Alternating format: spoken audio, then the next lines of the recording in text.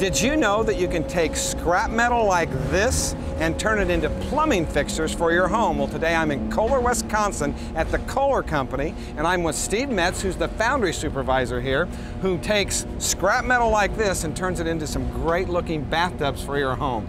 Steve, how much of this do you recycle a day? We process anywhere from 800 to 1,000 tons of material per 24-hour period in our melt shop. Wow, that is truly amazing. Now, where does most of this come from? All around the country? Yeah, we purchase scrap from a lot of vendors, a lot of them locally here. How much of a typical bathtub, for example, is recycled material? Probably 50 to 75% of the material that goes into making our bathtubs and sinks is recycled. Oh, 50%. What happens after you pick it up here? From here it goes into our melt operations where it gets charged into our furnaces. Well, this stuff is pretty dirty. In other words, when I look at this old piece of radiator here, it's got a lot of dirt and paint and everything else on it. How do you get rid of that? During the melting process, the iron is raised in temperature to about 2,700 degrees Fahrenheit. At those temperatures, all the impurities oxidize, they float to the surface, and they're removed as a viscous material called slag. Well, these furnaces obviously get this material pretty hot. What's the fuel source? We use electricity. And it heats it up that hot? Heats it up that hot, yes it does. You must have a big electric bill. Yeah, our electric bill usually runs about $350,000 a month. Oh my gosh. Well, let me ask then, what happens after you scrape the slag off the top? From there it is put into our holding furnaces and it is dispatched to our different molding units where the sinks, bathtubs, and lavatories are made. Steve, this is basically a pile of sand compressed into the shape of a bathtub? Right, this is the finished mold that has been compressed under extremely high forces against the patterns that we have behind us here. There are two halves. There's the top half, which is called the coke, bottom half, which is called the drag. When those two halves of the mold are brought together, there's a 1/4 to a 3/8 inch space that's formed in between the two halves. That is where we pour the molten iron into. When the tub comes out of casting, it has a very rough cast iron finish.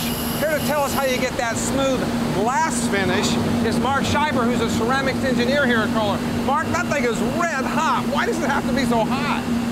Well, when the tub comes over here, we heat it up to around 1,700 degrees Fahrenheit. And we get it that hot in order to let the glass melt onto the What iron. is that white powder? That's white powder there. And we put our glass on about a 1/16 to an 1/8 inch thick. And about 2 to 3 coats it takes to put that amount of glass on. Now, I noticed it also had a primer coat on it before it went in there. Yeah, we put a primer coat on it, which will help protect the iron from getting rusting. It also helps adhere the enamel to the cast iron. Now, this guy looks like he's got a giant flour sifter. That's basically exactly what it is. It's a screened sieve with a big vibrator on it. And at the end of that sieve is about 40 pounds worth of powder. That powder actually has pigments in it to give it different colors, but it's actually glass. Yeah, it's a glass that we add colors to it here. We make all our own glass at Kohler Company. And we add the pigment here to get the specific colors that we're looking for. Now, how many coats will this get? Well, this particular tub is going to take 3 coats, but anywhere from 2 to 3 coats, depending on the model number. And each time it goes in and out of the oven? Right. After each application, it'll go back in and they'll melt that coat smooth. What happens after this? Well, from here, it's going to be taken out and cooled down. Once it's cool, it's going to go through inspection. We 100% inspect every tub. And from there, it's going to be put into a crate, out on a truck, out to our customer.